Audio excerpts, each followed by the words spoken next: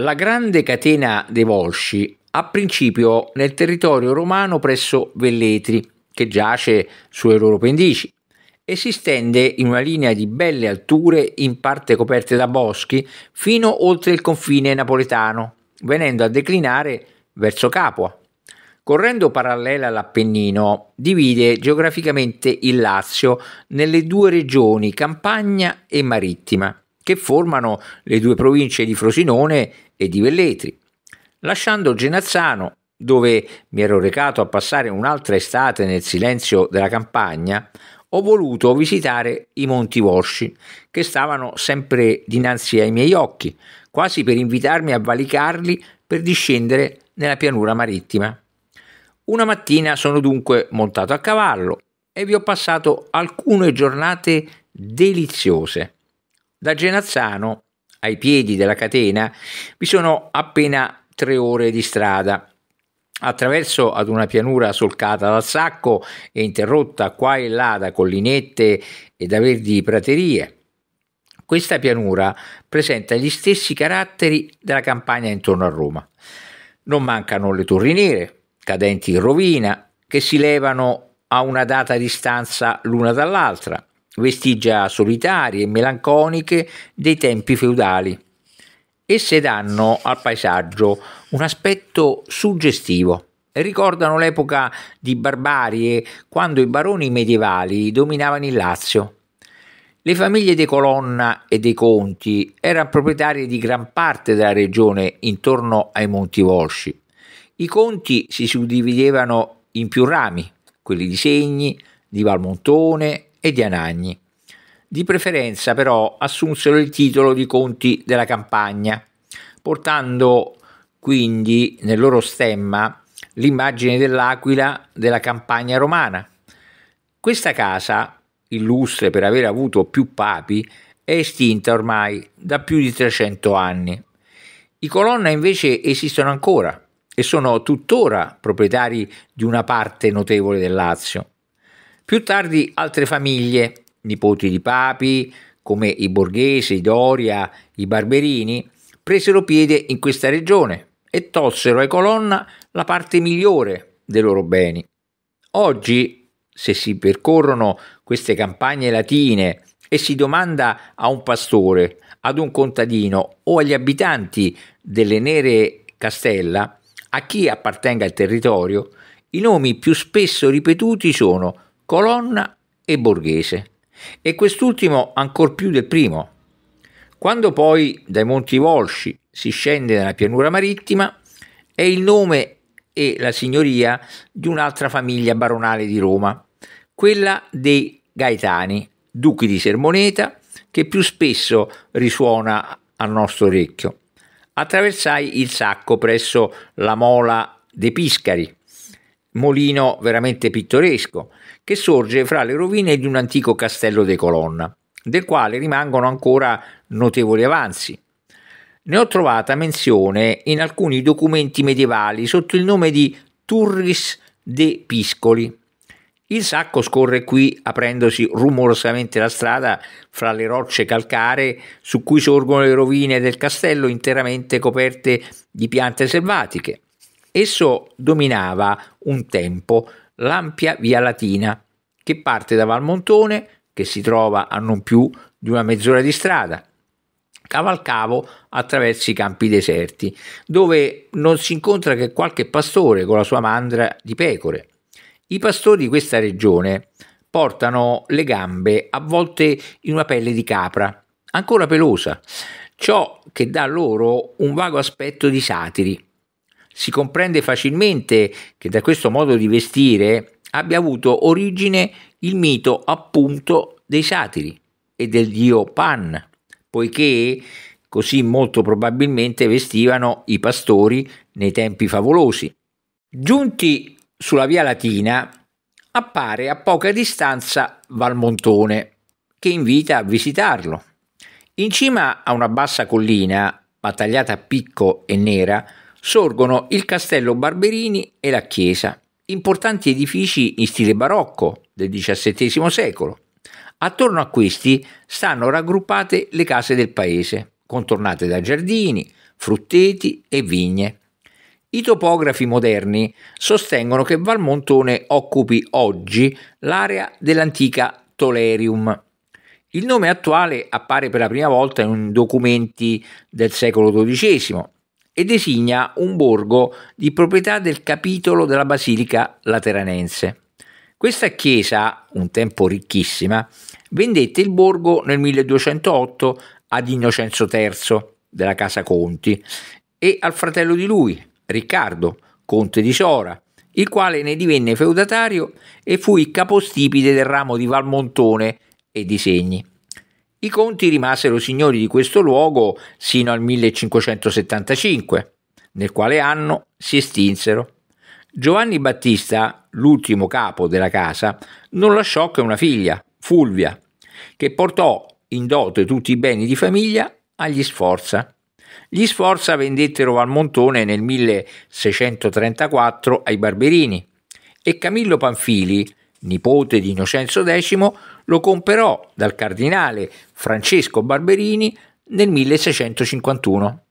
Da allora è rimasto proprietà della casa Doria Panfili. Camillo, uno dei principi più ricchi del secolo XVII, in grazia specialmente della rapacità della madre Olimpia Maidalchini, una vera arpia, fece edificare il palazzo e la chiesa di Valmontone. Anche se non si sapesse in quale tempo furono costruiti questi due edifici, basterebbe un'occhiata per apprenderlo, essendo entrambi in stile del Bernini e riportando il visitatore verso l'architettura romana del XVII secolo.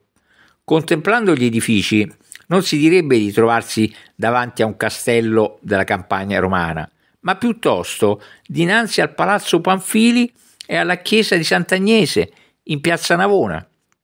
I Panfili impiegarono le loro ricchezze nell'innalzare principeschi e maestosi edifici.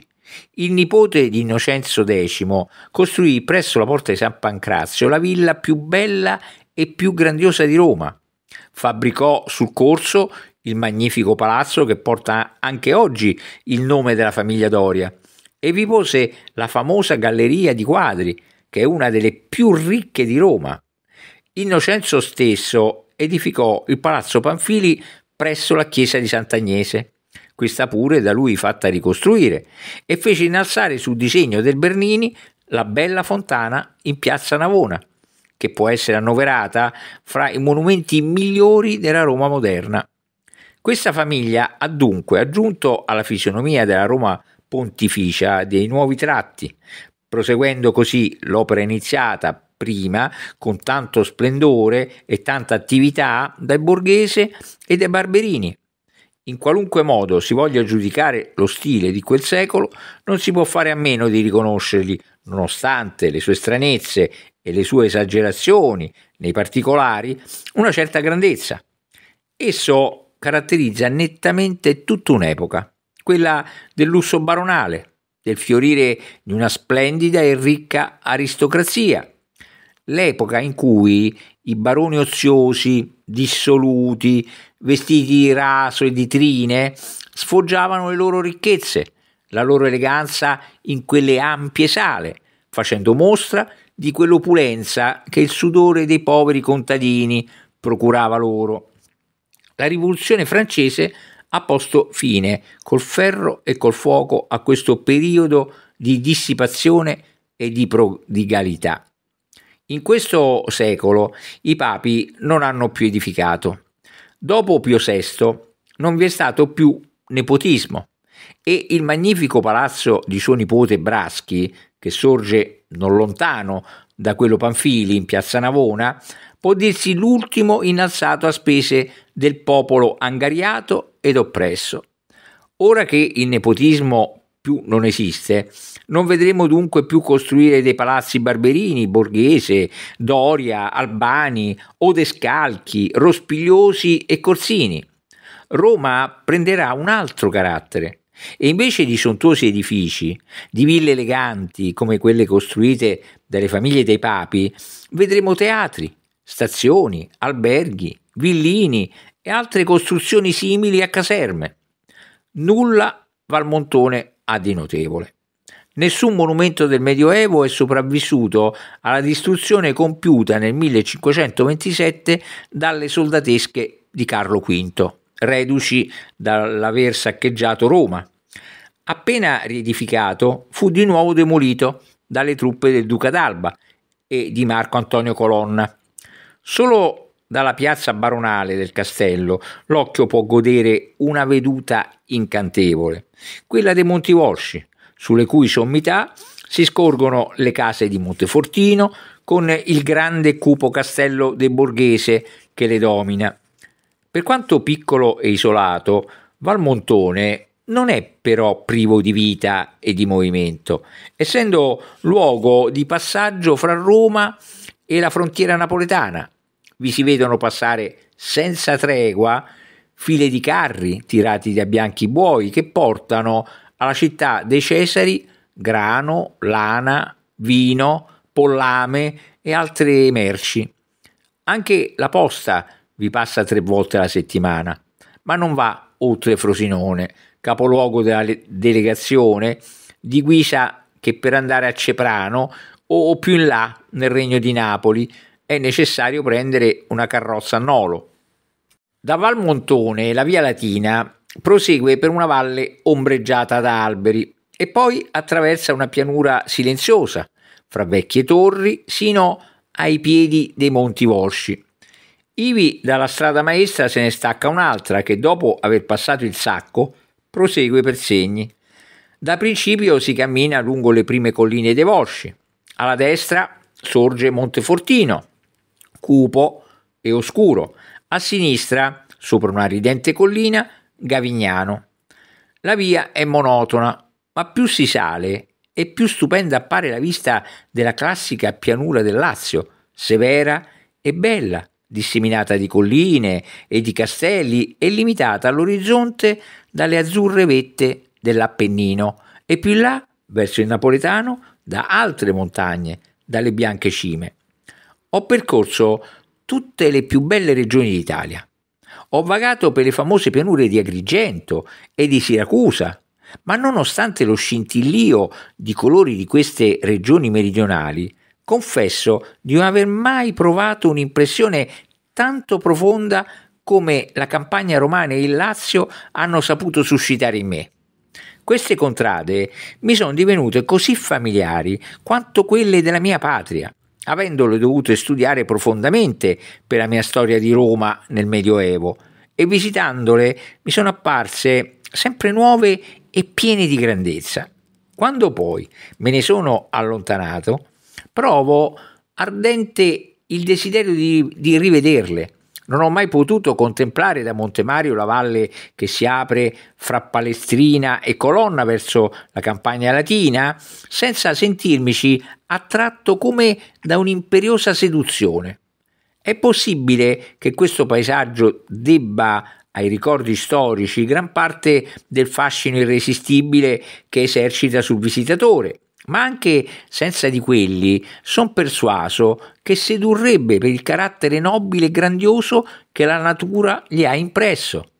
Alcuni luoghi hanno un aspetto del tutto mitologico, come per esempio la pineta di Castelfusano, presso Ostia, con i suoi alberi giganteschi che si stendono sino al mare, e la larga foce del Tevere, che la fantasia si sente portata a popolare di figure leggendarie e favolose.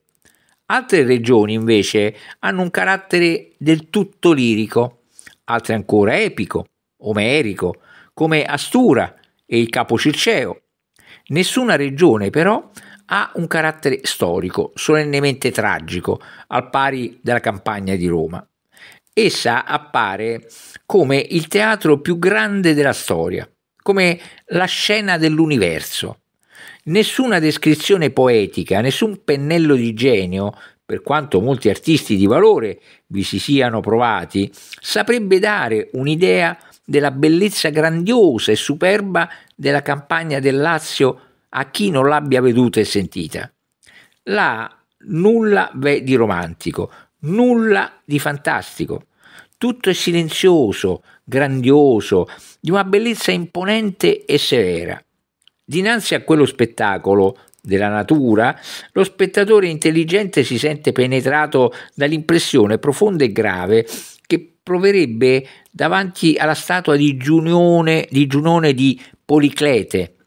Più si sale per i Monti Volsci e più, nel contemplare sotto di sé la stupenda regione, si prova invidia per quelle aquile che sono i veri conti della campagna e vi spaziano a loro piacimento da padrone, ora immobili sulle rocce con aspetto imponente, ora sospese nell'aria. Esse hanno la nobiltà di questa natura che dominano. Il loro volo silenzioso e solenne è in piena armonia col paesaggio.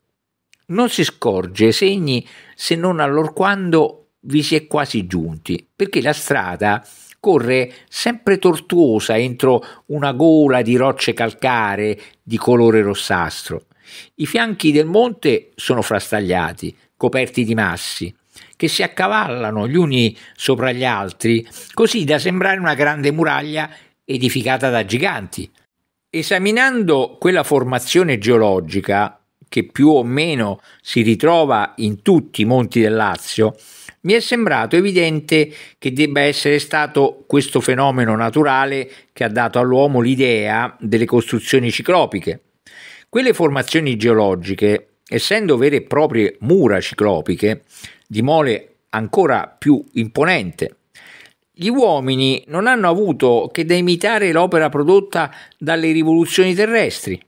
Era mezzogiorno e il sole splendeva in tutto il suo ardore, allorché giunsi innanzi a Segni. Questa antichissima città sorge su di un altipiano di rocce ed è tuttora circondata per buona parte da ciclopiche mura. A prima vista le sue case nere, che si inseguono a scaglioni, interrotte qua e là da alcune torri insignificanti, fanno un'impressione più singolare che piacevole. Non v'è una cattedrale, non un antico castello che richiami l'attenzione. Non si scorgono che case noiosamente uniformi, senza alcun carattere architettonico. Ed io, che avevo sperato trovare una città antica, ricca di monumenti, rimasi pienamente deluso. Tutti i paesi del Lazio, propriamente detto, come Anagni, Ferentino, Alatri, Veroli, recano più o meno l'impronta del Medioevo. Questa antica città di Signa non è invece che un luogo deserto, malinconico e senza il menomo interesse storico. È insomma una noiosa città. L'unico ricordo piacevole che di essa mi sia rimasto è quello degli alberi stupendi che la circondano da un lato e la vista dei rigogliosi boschi che ricoprono i monti vicini. Mi sono convinto che i paesi volsci, per quanti non ne ho veduti, hanno un carattere affatto diverso da quelli latini, e ciò principalmente perché sono paesi di montagna, solitari, appartati dal mondo, senza commercio né industria. Taluni scarseggiano perfino di terreni coltivabili, non hanno che olivi, viti e altri alberi fruttiferi. Vi si raccolgono abbondantemente le ciliegie, le pesche, le castagne e soprattutto le ghiande, che servono a ingrassare i maiali. Questi animali, tutti di razza nera, vengono allevati in grande quantità sui Monti Volsci. I prosciutti di queste contrade sono infatti rinomatissimi. Tutti i paesi di questa regione, eccezion fatta delle città come Cori, che sono più vicine a Roma e non si trovano proprio sui monti, hanno l'aspetto dello squallore e della miseria. Le case di Segni sono costruite di pietra bianca calcarea, alternata con blocchi di tufo nerastro e con mattoni. Questa disposizione dà loro un aspetto bizzarro. Essa denota un primo passo, ancora timido e incerto, nella via dell'architettura pisana, che, come è noto, fa alternare strisce bianche a quelle nere nei suoi edifici. Ho spesso trovato in vecchi documenti l'espressione signino opere applicata alle case e a segni ho appreso cosa significasse. Essa serviva a indicare il modo di costruzione usata in questo paese. Qui però non mi ha fatto una grande né buona impressione, avendo trovato nella città di segni un carattere monotono e grigio, tanto più triste in quanto che non è un giardino, non c'è un giardino, non un albero viene a rompere l'eterna uniformità di quelle case di pietra calcarea. Sono entrato per la porta maggiore per cercare una locanda e mi sono subito accorto con stupore che questa porta, addossata alle mura ciclopiche, è l'unico ingresso della città, che, costruita su una ripida collina, rimane da 3 lati inaccessibili. Presso questa porta sorge il castello, o palazzo dei conti, altra volta signori di segni, grande edificio, signino opere, che in complesso ha piuttosto l'aspetto di un convento che di un'abitazione signorile. Niente gli dà l'idea di un castello, mancando perfino una torre. Senza dubbio la rocca dei signori di segni aveva un altro aspetto prima della distruzione della città, compiuta dalle soldatesche di Marcantonio Colonna.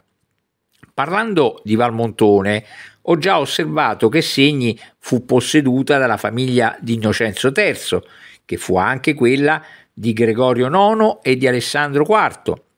Dopo il ristabilimento del libero governo municipale, ossia del Senato, in Roma nel 1143 i papi si sono spesso trovati costretti a rifigurarsi nei luoghi fortificati della campagna, per sottrarsi al furore dei romani, e i luoghi prescelti furono Palestrina, Tuscolo, Anagni o Segni. Eugenio III, cacciato dalla città dal Senato romano, da principio si rifugiò a Segni e vi edificò nel 1145 una residenza papale. Il famoso Alessandro III, Lucio III e Innocenzo III vissero pure qualche tempo a Segni. Quest'ultimo deve, anzi, esservi nato nel palazzo della sua famiglia. Anche in seguito la casa Conti rimase per lungo tempo signora di Segni, dove anzi, dopo il 1353, i suoi membri occuparono la carica di podestà dapprima e poi di vicario a nome del Papa. Allorché la famiglia Conti si spense e l'eredità passò a Mario Sforza, Sisto V eresse la contea di Segni a ducato. Le truppe del duca d'Alba, nonostante la sua formidabile posizione strategica, si impadronirono di Segni e la distrussero il 13 agosto 1557. Ciò spiega perché in Segni non rimanga traccia di antichi edifici gotici. La città venne riedificata, ma la casa Sforza, piena di debiti, non poté mantenersi padrona del ducato e allora ne venne investito da Urbano Vili, suo nipote, il cardinale Antonio Barberini. Non meno di mezzo secolo durò la lite fra i Barberini e gli Sforza, finché questi, verso la fine del 1700, la vinsero. Oggi ancora gli Sforza Cesarini sono baroni, anzi duchi di Segni. Tali sono, in brevi parole, le vicende di questa città nel Medioevo. Se ce ne volessero rintracciare le sue prime origini, sarebbe necessario risalire niente meno che ai tempi favolosi di Giano e di Saturno. All'arrivo in un nuovo paese, la prima cosa che mi reco a visitare è la cattedrale, perché generalmente la maggior parte delle chiese sono veri musei della storia locale ed è raro che indipendentemente dalle antichità architettoniche non si trovi pure qualche altro ricordo del Medioevo. Sono per lo più iscrizioni che accennano ai principali avvenimenti del paese o monumenti sepolcrali che con le loro sculture e i loro caratteri latini presentano una grande attrattiva e hanno un grande valore per coloro che si occupano o si dilettano di studi storici. Disgraziatamente però il tempo rovina ogni cosa, deturpa lo stile primitivo degli edifici che a poco vanno assumendo un aspetto moderno di cattivo gusto e va facendo scomparire dalle antiche tombe delle chiese le preziose iscrizioni. Quante non ne sono state tolte dalle basiliche di Roma? Le chiese di Roma erano un tempo piene di tombe del Medioevo. Tutte le grandi famiglie vi possedevano cappelle gentilizie o cripte mortuarie, ma dopo che Giulio II osò togliere dallo stesso San Pietro le tombe dei papi e rovinarle, distruggerle, il cattivo esempio è stato seguito ovunque. Ogni qualvolta si è trattato di fare nelle chiese una qualche riparazione, un restauro qualsiasi. Sono poche ormai in Roma quelle in cui lo storico possa trovare ancora delle tombe e nelle iscrizioni notizie del passato. Ne rimangono alcune in San Pietro, in San Giovanni Laterano, nella Minerva, in Santa Maria in Araceli, la famosa chiesa del Senato romano durante il Medioevo, e in altre epoche, nelle quali l'antico pavimento non è stato completamente disfatto. Solo ora, che è troppo tardi, si comincia a tenere in gran pregio ciò che è stato distrutto. Si deve al De Rossi, l'illustratore infaticabile delle catacombe. Se in Roma non sono state salvate dalla completa rovina gran numero di iscrizioni medievali, collocandole nel Museo Lateranense. Mi ero rallegrato pensando che Segni, città vescovile sin dal 499, avrebbe avuto un'antica e bella cattedrale, ma invece ho trovato una costruzione moderna, grossolana, decorata nell'interno con un pessimo gusto romano, con una cupola dipinta, lusso questo veramente superfluo e senza ragione di essere in una chiesa dove a nessuno viene fatto di torcere il collo per contemplare le pitture di una cupola. La chiesa contiene 2 statue moderne, consacrate a 2 uomini illustri, a cui Segni si vanta di aver dato i natali, il papa Vitaliano e il vescovo Brunone. Vitaliano da Segni fu papa dal 657 al 672, nel periodo cioè più ombrobrioso di Roma, quando la città era soggetta ai bizantini. Fu lui che ospitò l'imperatore Costanzo II, allorquando nel 663 venne a Roma a toglierle tutte le opere d'arte sfuggite alla rapacità dei Vandali. Costanzo strappò perfino alla cupola del Pantheon le lastre di bronzo dorato che la ricoprivano per portarle a Bisanzio. L'altra statua, mediocre e sapure come opera d'arte, sorge di fronte a quella di Vitaliano. Brunone nacque ad Asti, nel Piemonte. Fu raccomandato a Gregorio VII e più tardi da Urbano II fatto vescovo di Segni.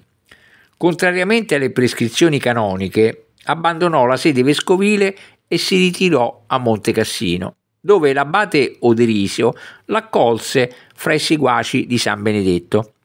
Sebbene il Papa Pasquale II gli avesse intimato di restituirsi alla sua sede episcopale, egli rimase a Monte Cassino, di cui divenne poi abate e dettò ivi, nella tranquillità del chiostro, le sue opere di esegesi. In seguito alla lotta di investitura, questo stesso Papa Pasquale fu fatto prigioniero da Arrigo V e, cedendo alla forza, promulgò un editto con cui veniva riconosciuto all'imperatore il diritto di investitura. Ma non appena Arrigo fu tornato in Germania, i cardinali e i vescovi spinsero Pasquale a revocare il decreto e a rompere il suo giuramento. E fra i più zelanti a indurlo a far questo fu Brunone, che abbandonò Monte Cassino e fece ritorno nella sua diocesi, dove morì nel 1123. La Chiesa lo santificò nel 1183. Fu un inglese, certo Ellis, abate di Monte Cassino e vescovo di Segni, che innalzò questo monumento al suo predecessore. La chiesa di Segni ha inoltre un altro legame con la lontana Inghilterra. Fu in uno dei sinodi tenuti in questo sacro luogo che nel 1173 Tommaso di Canterbury fu da Alessandro III beatificato, pochi anni dopo la sua tragica fine. Un'iscrizione del Duomo ricorda questo fatto. Lord Ellis divenne vescovo di Segni nel 1708, restaurò la cattedrale e fondò il seminario. In questo collegio vengono allievi da tutte le parti del Lazio per farvi gli studi di umanità, di guisa, che può essere considerato come un ginnasio. Gli allievi indossano l'abito ecclesiastico, anche se non intendono dedicarsi alla carriera sacerdotale. Il seminario sorge presso la chiesa di San Pietro, nel punto più alto e più bello della città, dove in tempi remoti si elevava l'acropoli volsca o rocca ciclopica. Lassù, sopra un'altura, da dove si domina tutto il Lazio, si levano la rocca e il tempio dell'antica Segni, di cui rimangono pochi avanzi, fra i quali notevole è una piccola cisterna circolare situata presso il seminario. Gli abitanti della città hanno fatto di questo luogo la loro passeggiata favorita. Essi vanno a spasso lungo le ciclopiche mura, sul punto più alto della montagna, fra quei blocchi di pietra coperti di musco e di fiori selvatici. È difficile trovare una passeggiata più originale di questa, a tanta altezza. La montagna scende a picco e di domenica vi ho trovato delle signore elegantemente vestite in abito di seta o col ventaglio che sembravano voler signoreggiare su tutto il Lazio. Poiché di lassù lo sguardo abbraccia un vasto panorama di pianure e di monti, popolato da innumerevoli città, ricche tutte di memorie storiche o leggendarie. Il panorama si stende da Roma, che si scorge confusa fra le nebbie della pianura, fino ad Arpino, patria di Cicerone, che biancheggia sui monti azzurri nel regno di Napoli. L'aria v'è fina, quasi cruda. Essa agita di continuo le rose selvatiche e le piante di ginestra che crescono fra le rocce. Tutto ricorda tempi antichissimi, primitivi di fiera e selvaggia natura, e l'animo ne rimane profondamente turbato. Sono salito più in alto per arrivare alle famose mura ciclopiche che, come in tutte le città del Lazio, circondavano qui la rocca, cadendo a picco sul pendio del monte. I loro massi stanno tuttora connessi gli uni agli altri, come se l'opera fosse stata compiuta ieri soltanto. Qua e là si aprono piccole porte di stile etrusco. In fondo ad un lungo muro esiste ancora la famosa, pittoresca porta ciclopica, ad arco ottuso, formata da enormi massi quadrangolari. L'aspetto gigantesco di queste mura, la tinta cupa che il tempo le ha dato, le piante selvatiche che le ricoprono, la grandiosità del monte a cui si appoggiano, producono un'impressione che la parola non sa descrivere. Oltrepassata questa porta, mi sono trovato sul versante opposto del monte, dove sparisce la vista del Lazio. Esiste colà pure una grandiosa cisterna circolare, scavata nella pietra, che ha 30 piedi almeno di diametro. Vi ho trovato delle donne intente a lavare i loro panni. Mi è capitato più volte di vedere nelle città volsce siffatte grandi e antiche cisterne, che sono veramente una loro caratteristica. Gli abitanti di Segni hanno anche un altro luogo di passeggiata, nella valle, di fronte alla porta della città. Essa conduce prima a un convento, nascosto fra le piante, e poi sale per le montagne. Vi abbondano castagni giganteschi, querce ed olmi. Qui vi è solitudine e incantesimo romantico, quanto ne desidera il cuore. Era venuta la sera e gli abitanti di Segni erano accorsi colà in gran numero. Qui le classi superiori si vestono già secondo la moda francese, ma il popolo è rimasto fedele al suo costume montanino. Nel Basso Lazio le donne portano dei fazzolettoni rossi. Nella pianura i colori sono più vivaci e più vivaci sembrano essere gli spiriti, perché la vita è più facile che sui monti severi e selvaggi, avvolti nelle nubi. Qui le donne portano degli scialli di lana di color turchino cupo e la tinta di questi scialli, o mantiglie, come si chiamano in Sicilia, mi è sembrata armonizzare con tutto il paesaggio di segni. Il turchino e il nero sono i soli colori che ho visto indosso a quella gente. Per quanto sia grandiosa e bella la posizione di segni, non sarei capace di passarvi un'estate. Quelle nere pietre, quella natura melanconica e demoniaca, avrebbero ben presto reso silenziose le muse. Inoltre vi soffia quasi sempre un vento terribile. In estate tutti i giorni sulle montagne vicine si accumulano delle nubi che si rovesciano poi ad un tratto su segni. Del resto sono riuscito a trovare un buon alloggio in questo luogo. L'unico albergo della città è pulito ed i prezzi vi sono moderati, come lo sono generalmente sempre nei paesi di montagna. Vi ho mangiato delle pesche squisite di un colore giallo bianchiccio pallido e bevuto del vino eccellente, sebbene un po' aspro. Di questo vino fa menzione anche Marziale in questi versi: potabis liquidum signina morantia ventrem, ne nimium sistant sit tibi parca sitis, quos cora, quos spumans inimico signa musto. Era mia intenzione trovarmi a cavallo il domani, al levar del sole, col mio compagno, il celebre acquarellista Müller, per salire sulla cresta dei monti, attraversare l'antica foresta dei Volsci e arrivare al vetusto paese di Norba.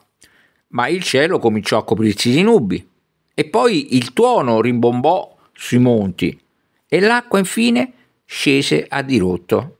Disperavamo già di poter fare la nostra gita, quando ad un tratto Giove Pluvio si mise a sorridere. Subito saltammo a cavallo e, preceduti dalla nostra guida, ci ponemmo in marcia. Il vento faceva turbinare le nubi bianche, spazzandole dal cielo come barchette a vela. Era uno spettacolo incantevole e grandioso. Subito dopo Segni principia una verde e folta foresta. Noi vi cavalcammo allegramente, perché le foreste in Italia sono abbastanza rare. Non c'è bisogno di dire quanto a me, cittadino tedesco, sia apparsa gradita, ricordandomi la patria lontana. Non ho ritrovato qui però gli abeti neri del Natale a me familiari, ma invece stupendi olmi, querce e alcuni pini. Il pino risuona come un'arpa allorché il vento scherza con le sue fronde. Il suo suono ha qualcosa di delizioso, come un canto di spiriti.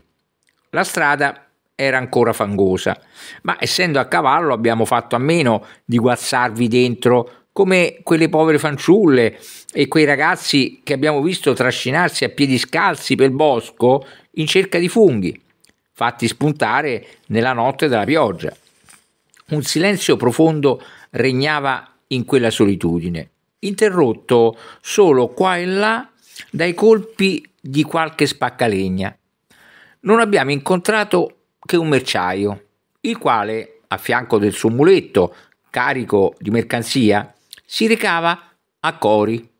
Il merciaio ambulante doveva attraversare faticosamente la cima di quei ripidi monti per giungere alla città. Il commercio tra Segni e Cori non deve essere dunque molto attivo. Dopo un paio d'ore di cammino, prima attraverso i boschi, poi a misura che si saliva più in alto sopra le nude rocce, arrivammo al punto culminante della nostra via e, dato ancora uno sguardo al Lazio che si stendeva sotto i nostri piedi, cominciammo lentamente a discendere il versante opposto, senza riuscire ancora a vedere né il mare né la marittima, sorgendoci sempre davanti un'altura, intorno a cui bisognava girare. Fra questa e i monti di Segni si stende un'ampia e bella distesa di praterie, solcata da torrenti, detta Colle Mezzo. È stato un vero godimento camminare ora a cavallo, ora a piedi, per distrarci, su quel molle e verde tappeto. Tornammo poscia a salire, attraverso una bella e fitta foresta, nella quale cavalcammo per più di 2 ore. Questo succedersi di montagne e di valli, queste gole profonde e cupe cosparse di tronchi abbattuti coperti di muschio, simili a eroi vinti, quelle praterie color verde carico dove pascolavano delle mandrie e quegli arbusti in fiore, quei sentieri incassati entro i quali i raggi del sole scherzavano, tutto ciò ci ricordava ad ogni passo le montagne del nostro paese. Prima di aver visitato il Mezzogiorno mi ero sempre immaginato che solo in Germania e nel nord in genere si trovassero vere foreste. Quando però sono più tardi tornato in patria, ho perduto presto questa superba illusione. Ciò che manca alle nostre foreste settentrionali sono i cespugli, le piante rampicanti e la lussureggiante flora del Mezzogiorno. Com'è splendida questa foresta dei Volsci! Non avevo mai visto prima d'allora, una solitudine più poetica. Sembra veramente la dimora delle silfidi e degli elfi. E si direbbe che il vecchio Saturno, con la sua bianca barba, vi si debba trovare nascosto in fondo a qualche tenebrosa caverna. Vi ho ammirato dei meravigliosi fenomeni di vegetazione, dei faggi le cui cime si perdevano nell'azzurro del cielo. Essi avevano esattamente la tinta delle rocce coperte di muschio, in mezzo alle quali si levavano. Si sarebbe detto che ne fossero una continuazione organica. Siamo scesi da cavallo in un luogo veramente delizioso e ci siamo distesi sull'erba. La nostra colazione è stata frugale. Dei cespugli di spine coperte di nere more ci han fornito il dessert. A poca distanza da noi era uno stagno d'acqua verdastra, circondato da erbe e da giunchi che pareva immerso nei sogni. Una passeggiata serale, quando i raggi della luna vengono a inargentare la cima degli alberi e gli elfi cominciano a danzare in circolo sull'erba fiorita, deve essere una cosa deliziosa. Finalmente giungemmo al termine della foresta, sul versante sud-ovest del monte, e io provai l'impressione di un uomo condotto con gli occhi bendati dinanzi a uno spettacolo meraviglioso, cui sia stata ad un tratto tolta la benda. Dinanzi a me apparve luminosa ai nostri piedi la pianura marittima, le paludi pontine, pervase di varie e strane tinte, più lontano il mare, dorato dal sole, le isole di Ponza, perdute in mezzo alle onde brillanti, il capo Circeo, la torre solitaria d'Astura, la linea Pia e il castello di Sermoneta.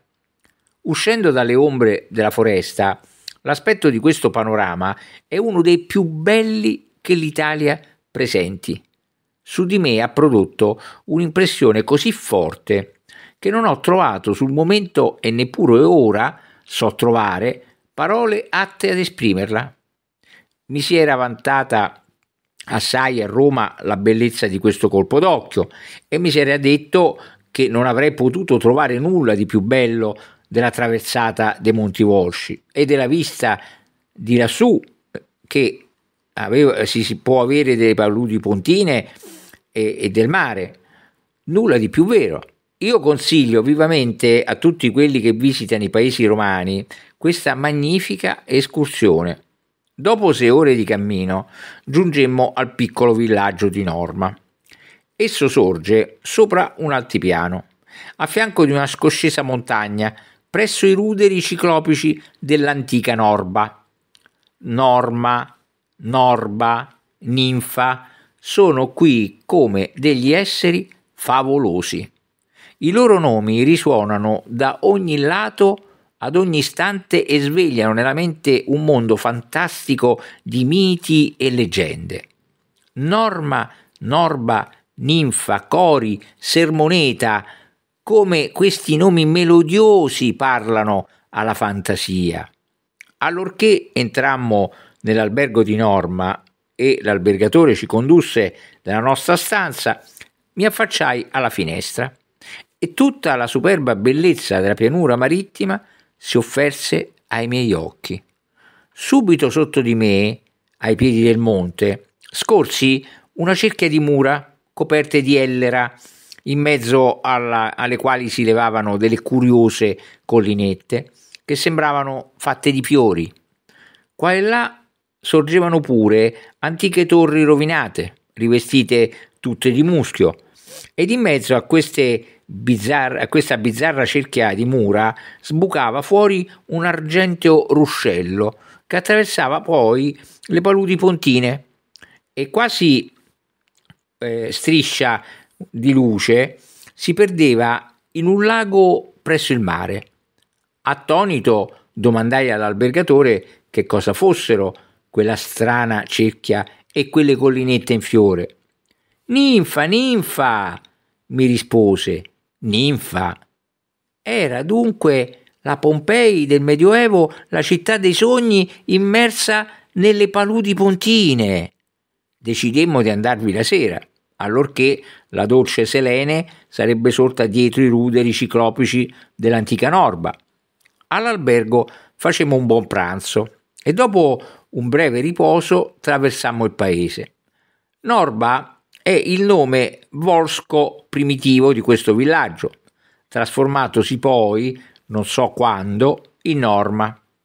Ho trovato adoperato quest'ultimo per la prima volta nelle cronache del secolo VIII, all'epoca cioè della donazione dei due possessi appartenenti allo Stato di Nymphas et Normias, donazione fatta dall'imperatore greco Costantino V al Papa Zaccaria. È dunque molto probabile che da quest'epoca l'antico paese volsco di Norba sia stato abbandonato e nella sua vicinanza sia sorta l'attuale Normia o Norma. Le rovine dell'antica Norba sono a poca distanza da Norma e consistono in ruderi, tuttora notevoli, della rocca e delle mura ciclopiche che la circondavano. Anche qui la rocca sorgeva sopra una rupe isolata, forte per natura, che scendeva a picco dalla parte delle paludi pontine. Era di forma quadrata e la circondava una doppia fila di mura. Vi si può ancora entrare per un'antica porta di forma rotonda, simile ad una torre o al pilastro di un ponte, alta circa 36 piedi. Le mura misurano dai 40 ai 50 piedi di altezza ed offrono un insieme più imponente di quelle di segni. Esse circondano l'altura calcarea che è stata spianata sulla cima. Vi si scorgono tuttora fondamenta di costruzioni ciclopiche appartenenti forse una volta ad un tempio o a qualche altro monumento pubblico. Se si cerca rappresentarsi ciò che poteva essere una costruzione di questo genere, se un tempio cioè o un'abitazione, in proporzione con le ciclopiche mura, bisogna concludere che doveva essere in ogni modo una cosa grandiosa, ma severa e cupa. Come architettura doveva avvicinarsi al tabularium di Roma, che appartiene a un dipresso al periodo dell'architettura volsca ed etrusca. Sarebbe infatti errore credere che le cosiddette costruzioni ciclopiche rimontino ai tempi leggendari. Come ho già notato dai latri, non è necessario far qui che un passo per ricollegarle a quell'epoca della storia romana che porta il nome di Servio Tullio. una piccola cisterna antica ed alcune stanze e grotte sotterranee, ecco quanto rimane dell'antica Norba, oltre agli avanzi dell'Acropoli e delle mura di cui ho parlato. Sono rimasto sorpreso di non trovarvi dei sepolcri o dei loculi scavati nella roccia, come se ne vedono dappertutto nelle città etrusche e siciliane. In Sicilia, soprattutto a Siracusa, a Leonzio, ad Agrigento e ad Enna, ve ne sono innumerevoli.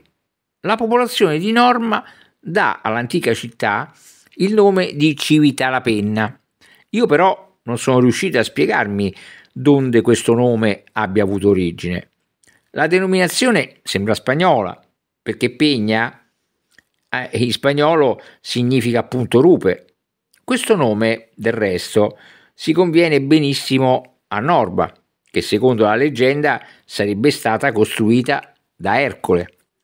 In tempi posteriori la città parteggiò per Mario e fu quindi stretta d'assedio da Emilio Lepido, seguace di Silla. Emilio Lepido, con un tradimento, riuscì a penetrare nella ciclopica rocca, ma gli abitanti, esasperati, rifiutarono di arrendersi e preferirono, come quei di Numanzia, trovare la morte tra le fiamme delle loro case. Da allora in poi, a quanto sembra, la città è rimasta un cumulo di rovine. Perlomeno Plinio la trovò tale. Dall'alto delle rovine della cittadella il panorama della marittima è stupendo. Si distingue nettamente la spiaggia del mare, da Porto d'Anzio sino al Capo Circeo e a Terracina, e più lontano ancora si scorgono Ostia, Pratica e Ardea, o Ardea, e un'infinità di torri che solitarie si ergono lungo la riva come tanti obelischi. Queste torri sono state costruite a partire dal IX secolo, quando cioè i Saraceni cominciarono ad apparire sulle coste italiche. Ancora oggi tutta l'Italia e le sue isole sono circondate, come da una cintura, da queste torri pittoresche. Ciascuna è custodita da alcuni artiglieri che sorvegliano dei vecchi e curiosi cannoni, postivi già da qualche secolo. La Morsier, il nuovo generalissimo del Papa, ne ha ora ritirati gli artiglieri e li ha chiamati a Roma, e ha anche fatto togliere da quelle piattaforme le vecchie colubrine che da centinaia d'anni tenevano aperte le loro bocche sul mare. Ora, invece dei Saraceni, sono i seguaci di Garibaldi che tentano di sbarcare su queste spiagge.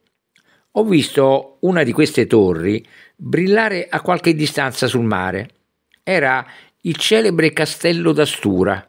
Più in là, ad 1 miglio distante da questa, ho scorto un'altra torre, Foce Verde, così chiamata da un torrente che, uscendo dal bosco selvaggio e paludoso, si versa nel mare.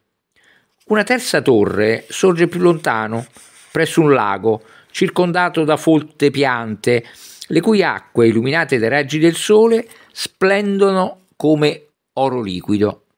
Una grande, profonda pace regna sul lago, insieme con un silenzio di morte. Non vi sono che uccelli marini che svolazzano senza posa, qualche pescatore, pallido per la febbre, intento a ritirare nella sua barchetta le reti, e qualche povero diavolo che, mezzo nudo, va pescando le sanguisughe. È questa la torre e il lago di Fogliano, un tempo chiamato Clostra Romana. Lucullo vi possedeva una villa e vi allevava le murene. Il Ninfeo, il torrente che abbiamo visto, corre attraverso alle rovine di Ninfa, va a gettarsi appunto nel lago di Fogliano, e io potei seguirne tutto il corso attraverso le paludi pontine. Più lontano ancora si scopre il lago dei Monaci, poi quello di Caprolace, infine il Gran Lago di Paola con la sua torre, e non lontano da questo il Capo Circeo, che il mare sembra circondare da ogni lato. Chi non ha mai attraversato le paludi pontine per recarsi per la via Appia a Terracina e crede che siano delle putride e nauseabonde maremme, si inganna. Vi sono, è vero, dei terreni paludosi e stagni in quantità, ma nascosti da boschi, nei quali errano cinghiali, istrici, cervi, bufali e buoi quasi selvaggi. Nei mesi di maggio e di giugno la regione pare quasi un mare di fiori. Nell'estate, invece, sembra il Tartaro. La pallida febbre vi regna sovrana, facendo strage dei poveri pastori e degli operai che vi guadagnano miseramente il pane. Più ci si appressa al mare e più i boschi si allargano. E da Norba si vedono distintamente sino al Capo Cicceo. Si seguono dalla foce del Tevere, da Ostia, da Ardea, da Nettuno, sino a Cisterna e Terracina. In mezzo a quei boschi vi sono dei tratti liberi, dove vengono raccolti gli armenti e dove abitano i coltivatori, come per esempio Conca, Campomorto, Campoleone, Tor del Felce e altre località. Là, nell'interno, dove i boschi cessano, esistono delle vaste praterie e più là dei campi coltivati e quindi la via Appia, restaurata da Pio VI. Lungo il suo percorso attraverso la pianura marittima abbiamo scorto Cisterna, il villaggio più importante della regione paludosa, anticamente chiamato Tres Taberne, e Forappio, anticamente Forum Appium. In nessun secolo si è riusciti a prosciugare le paludi pontine. Giulio Cesare ne concepì l'idea, ma morì prima di aver cominciato i lavori.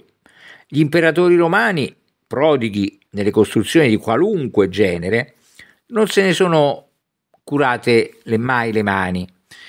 Ed è curioso notare che fu un re barbaro, erede e conquistatore di Roma, Teodorico il Grande, che fece ristabilire la via Appia e prosciugare una parte delle paludi pontine presso Terracina. Esistono tuttora in questa città 2 iscrizioni, ove è ricordata l'opera memoranda del re Goto. Fra i papi fu Sisto V, questo romano pratico e di carattere energico, che per primo riprese i lavori, e 2 secoli dopo Pio VI continuò l'opera sua, facendo ricostruire la via Appia, scavare a fianco di questa un grande canale e altri secondari, trasformando inoltre una parte delle paludi in terreni coltivabili. Egli fu veramente un benefattore per una parte della regione marittima. Dalle rovine ciclopiche di Norba discendemmo a Ninfa, che è ai suoi piedi, proprio dove cominciano le paludi. Vi si arriva per una comoda ma tortuosa discesa, oppure attraverso il ripido pendio del monte. Noi preferimmo quest'ultima via e dovemmo saltare di roccia in roccia facendo rotolare i ciottoli in basso. Così giungemmo a Ninfa, la leggendaria città rovinata, mezzo sepolta nella palude, come le sue mura, le sue torri, le sue chiese, i suoi chiostri e le sue case coperte di edera. Il suo aspetto è più incantevole di quello di Pompei, le cui case sembrano spettri o mummie sventrate, faticosamente strappate alla lava vulcanica. Sopra Ninfa invece si muove, al soffio del vento, un mare di fiori. Ogni muro, ogni chiesa, ogni casa è rivestita d'edera, e su tutte quelle rovine oscillano i purpurei stendardi del dio trionfante della primavera. Si prova un'inesprimibile emozione nel penetrare in questa città d'edera, nel percorrere le sue vie deserte, nascoste quasi sotto l'erba e i fiori, e nell'errare fra quelle mura dove il vento scherza tra le foglie. Non un rumore turba l'alta sua pace, all'infuori del grido del corvo che ha posto dimora sulla torre del castello, del mormorio delle limpide acque del Ninfeo, del sussurro dei giunchi in riva allo stagno e del canto melodioso e dolce delle erbe agitate dalla brezza. I fiori coprono le vie e vanno, come in processione, salgono sulle chiese in rovina, si arrampicano ridendo sulle finestre cadenti, barricano tutte le porte, invadono le case, dentro le quali dimorano gli elfi, le fate, le naiadi, le ninfe e tutto il mondo incantato della favola.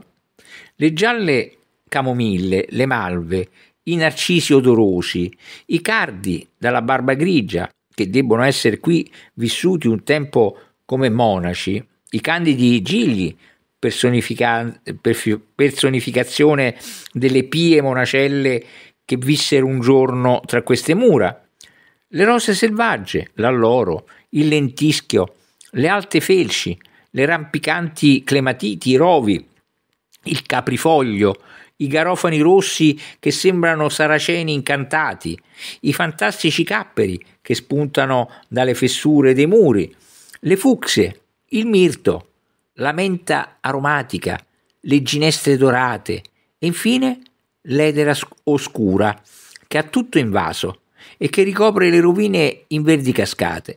Tutto questo mare di fiori e di profumi rapisce i sensi, conquide l'anima e fa deliziosamente sognare. Le mura della città sono ancora in piedi. Esse circondano ninfa con una larga cintura e sono rivestite completamente d'edera. Solo qua e là sbuca fuori dal verde qualche merlo corroso o qualche torre a metà diroccata. Le porte sono esse pure invase da piante selvatiche, da rovi e da edera. Sembra quasi che i fiori di ninfa abbiano voluto barricarle contro l'invasione d'un nemico esterno, come un tempo lo furono contro i Saraceni o i mercenari di Federico Barbarossa e poi contro quelli del Duca di Alba e dei Colonna. Ora la distrutta città e i suoi fiori non sono minacciati più che dal fulmine e dalle bufere che si scatenano dalle paludi pontine. Esistono ancora tutte le piazze, tutte le strade fiancheggiate dalle case cadenti e invase dall'edera. Talune, che conservano l'aspetto di palazzi di architettura semigotica, appartennero certo alle famiglie più ricche e più illustri del luogo. Le più curiose a vedersi però sono le chiese.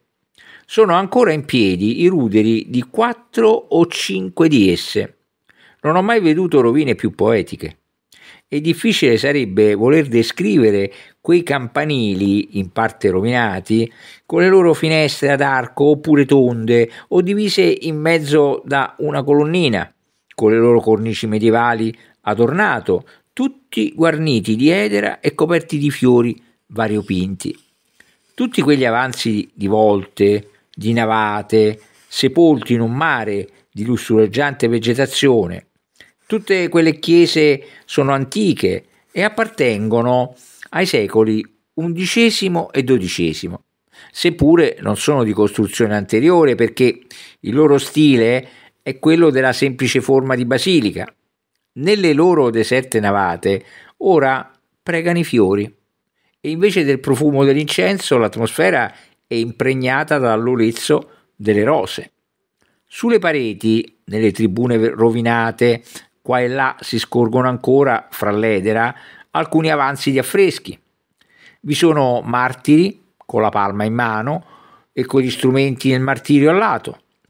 Le loro pallide figure, circondate da svanite aureole d'oro, coperte dalla dalmatica e con la ricca stola fra il verde e i fiori dalle 1000 tinte, sembrano irritate nel vedere i figli di Flora, la dea pagana, celebrare un culto sacrilego nelle chiese abbandonate.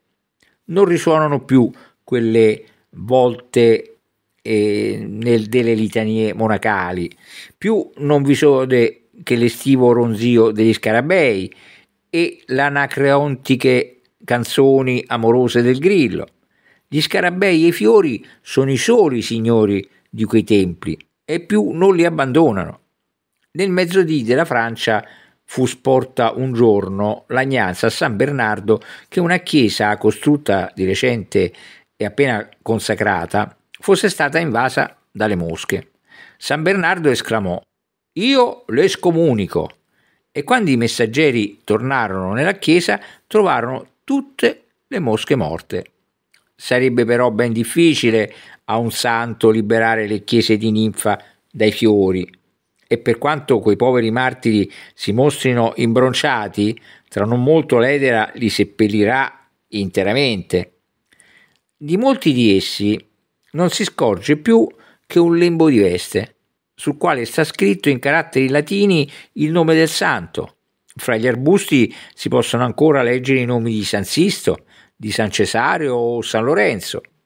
Quando entrai nell'ultima chiesa, rimasi estatico. Invece dell'antico pavimento in mosaico bizantino, trovai un tappeto di fiori e di erba, e sull'altare, dove un tempo stavano le reliquie dei santi, vidi una rigogliosa vite dell'India, coi suoi grappoli rossi e azzurri. Gli altari di Cristo non potrebbero essere meglio infiorati. Non manca dunque nulla a Ninfa per essere il pendant di Pompei. Laggiù, ai piedi del Vesuvio, la classica antichità parla nelle immagini ridenti della città morta. Qui è l'epoca cristiana che ha lasciato un po' della sua anima sopra i muri rovinati e coperti d'edera. A Pompei tutto spira amore e vita. Vi si vedono amorini che pescano in uno stagno, satiri che danzano, grilli che tirano un carretto, baccanti avvolte nel loro bianco velo, che suonano il tamburello o recano nelle loro mani misteriose cassette o sollevano coppe cariche di succosi fichi. Qui invece, nella Pompei del Medioevo, l'occhio non vede che rappresentazioni di morte e di dolore. In luogo delle stupende immagini antiche, qui si contemplano le melanconiche immagini delle catacombe, santi condotti al martirio, fiamme, croci, esseri inginocchiati con le mani giunte, dinanzi al carnefice che tiene già la spada levata. Sarebbe ormai tempo di seppellire nei fiori tutti quei martiri, tutti quei santi, tutti quei crocifissi corrosi dal tempo.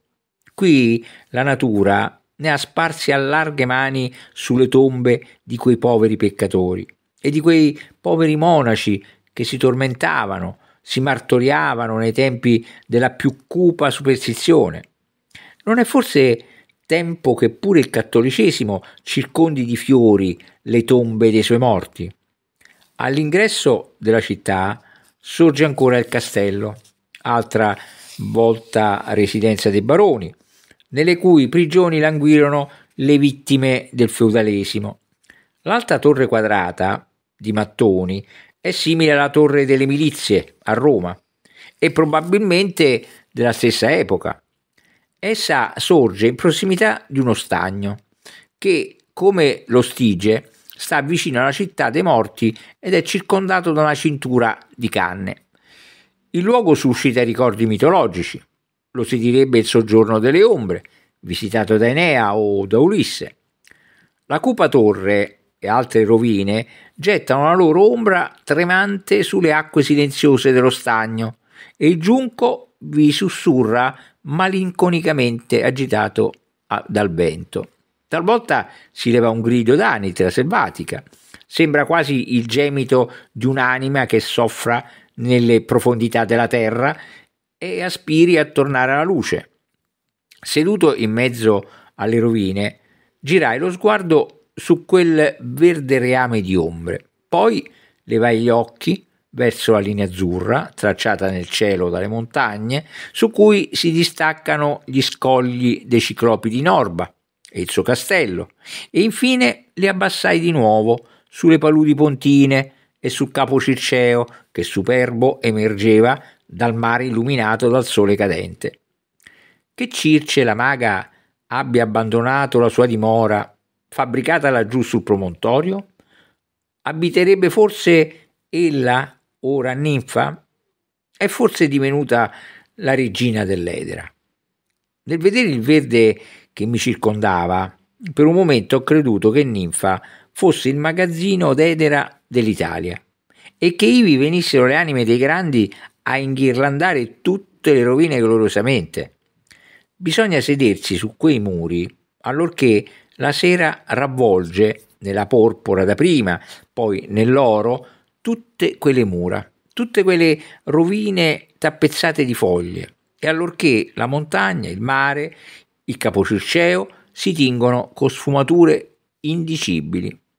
E che dire poi di questo paese di fate quando si leva la luna e l'illumina con i suoi bianchi raggi? Il ruscello ninfeo che esce dallo stagno sembra abbia ivi origine e porti in quel mondo di tombe lo spettacolo della giovinezza e della vita.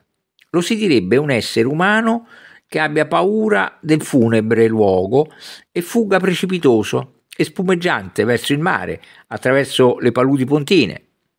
Esso dà moto a un molino stabilito in un edificio medievale in stile gotico romano con finestre e colonnine. Un'iscrizione sulla porta indica che il molino e la strada furono opera di Francesco Gaetani, duca di Sermoneta e signore di Ninfa nel 1765. In antico un tempio delle ninfe era costruito, a quanto si dice, presso il lago e da quello il paese avrebbe preso il nome. Si racconta che sulle fondamenta di questo tempio fu poi innalzata la chiesa di San Michele. Nel 1216 Ugolino Conti edificò nello stesso sito la chiesa di Santa Maria di Mirteto, del Mirteto. La storia di Ninfa è peraltro abbastanza oscura. Nel secolo XII apparteneva ai Frangipane. Il famoso Alessandro III vi fu consacrato papa il 20 settembre 1159. La famiglia Gaetani ne divenne in seguito signora alla fine del secolo XIII e i discendenti di questa illustre casa ne sono rimasti padroni fino ad oggi. L'archivio di famiglia a Roma conserva numerosi documenti che attestano che Pietro Gaetani, nipote di Bonifacio VIII, conte palatino lateranense e conte di Caserta, comprò a poco le case e le terre di Ninfa dai loro proprietari. Io non ho rinvenuto alcun documento del XV secolo in questo archivio, ma ho trovato invece un atto stipulato il 22 febbraio 1349 nel castello che oggi giace rovinato. L'atto porta queste parole: Actum ninfe in scalis palati rocce ninfe presente Nicolao Cillone vicario sculcule. L'indomani mattina noleggiammo a Norma dei Muletti per recarci al celebre villaggio di Cori o Cora, distante 3 ore buone. Vi si arriva per una via carrozzabile che rasenta Ninfa, ma noi preferimmo prendere una scorciatoia montuosa che serpeggia lungo la catena dei Volsci. La vista che vi si gode è meravigliosa e ampia, stendendosi per la pianura dalle Pontine e dal mare fino a Roma. Il fresco del mattino e il cielo purissimo, come lo è quasi sempre in settembre, resero deliziosa la nostra gita, sebbene i monti che salivano fossero monotoni e deserti. Solo qua e là ci imbattemmo in alcuni pastori, intenti a mungere le loro pecore o a preparare innanzi al fuoco il loro formaggio fresco, o anche a costruire le loro capanne coniche da nomadi con rami di ginestra. Nel contemplare dall'alto la vasta regione delle paludi pontine e soprattutto la spiaggia latina, laddove sorge l'antica Ardea o Ardea e i paesi dei Rutuli, ritornano naturalmente alla memoria le figure di Virgilio. Ivi sorse la Troia romana, ivi fu il campo delle epiche lotte dell'Eneide. Ricordandolo, sembra quasi di veder rapidamente passare sulle praterie o attraverso le foreste l'eroina dei Volsci, la bella mazzone Camilla. La descrizione della morte di Camilla e la tragica fine di Vandro, figlio di Pallade, sono ciò che di più bello Virgilio abbia scritto. È qui che bisogna leggere i melodiosi versi dell'Eneide sulla campagna romana, per gustarne completamente la magica bellezza. La poesia di Virgilio è improntata di quella stessa pura e maestosa beltà che caratterizza la campagna romana. L'immortale poema è quello che più e meglio riproduce a noi il carattere di Roma antica e finché durerà il mondo varrà a circondare d'un'aureola di poetica ispirazione questi monti, questi boschi e questi campi. Qui vivono Turno, Lavinia, Ascanio e il fido Acate. E in quale quadro? Esso non ne ha un uguale, uno così epico, se non sulle rive dello Scamandro, se forse non è ancora più sublime. Cosa v'è di più grandioso della campagna intorno a Roma e del mare che ne lambisce le rive? Nel percorrere i luoghi che furono la prima culla della grandezza romana, si richiamano alla memoria i versi virgiliani su Troia e sull'Ellade. Si vive quasi in un'atmosfera ellenica, e ciò tanto più quanto più ci si avvicina a Cori. Questa città è antichissima, risalendo ai tempi mitologici, ai tempi pelasgici. Roma è detta la città eterna, ma non per la sua antichità, perché molte città della campagna romana sono di gran lunga più antiche, soprattutto Cori, che, secondo i calcoli di tutti i topografi antichi e moderni, è una delle città più antiche del mondo, essendo stata fondata 1470 anni avanti Cristo, 700 anni cioè prima della fondazione di Roma. Secondo la leggenda, Cori fu edificata dal troiano Dardano, figlio di Corito, re d'Italia, ed Elettra, figlia di Atlante, il quale poi fuggì, fratricida, per paura di Siculo e di suo padre, nell'Asia, dove fondò Dardania, che solo dal suo nipote Tros fu chiamata Troia.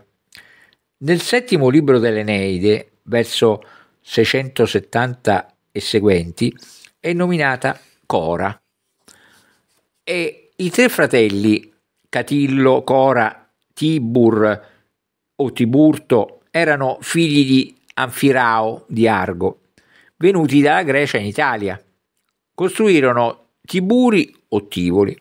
Cora fu anche, a quanto si dice, il fondatore di Cori.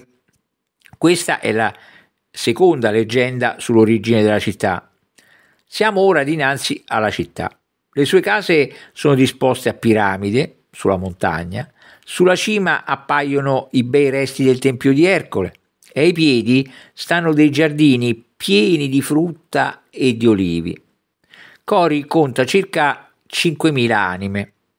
Fin dal Medioevo è stato feudo del Senato e del popolo romano ed è uno dei più bei possessi della città di Roma.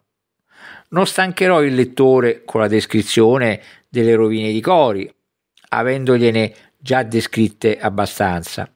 Meritano però uno sguardo le mura ciclopiche o pelasgiche. Esse sono visibili in molti punti della città. Si possono paragonare con le mura dell'antica Micene o Tirinto. Sostengono l'acropoli sulla sommità del paese. Quando uno si è arrampicato sin lassù, rimane grandemente sorpreso di trovarsi dinanzi alle rovine del peristilio di un tempio di puro stile greco. È un piccolo edificio dorico, grazioso, benissimo conservato. Il travertino delle colonne ha preso un colore turchino grigiastro che gli dà un aspetto assai antico.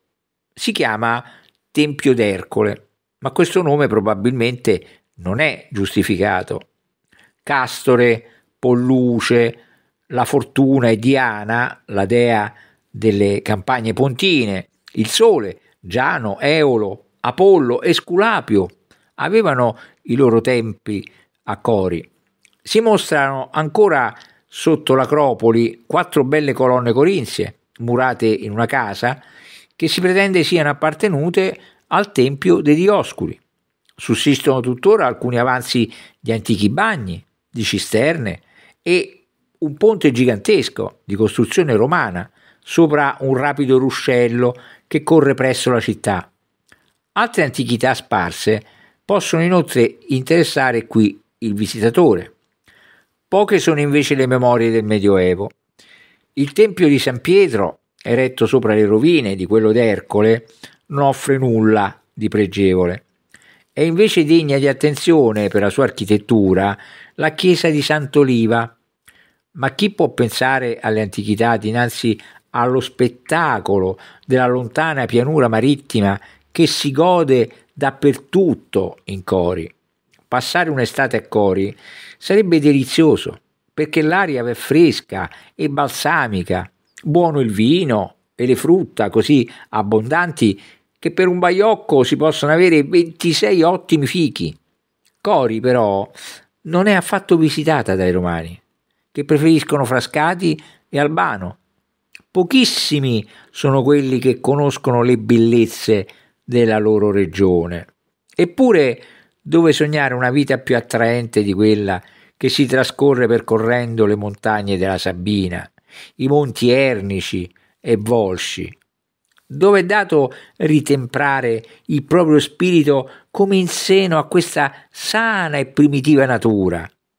Lasciai Cori per recarmi a cavallo a Velletri e, come fece a Ninfa, mi promisi di tornarvi per vivere qualche tempo in mezzo a questa classica pace.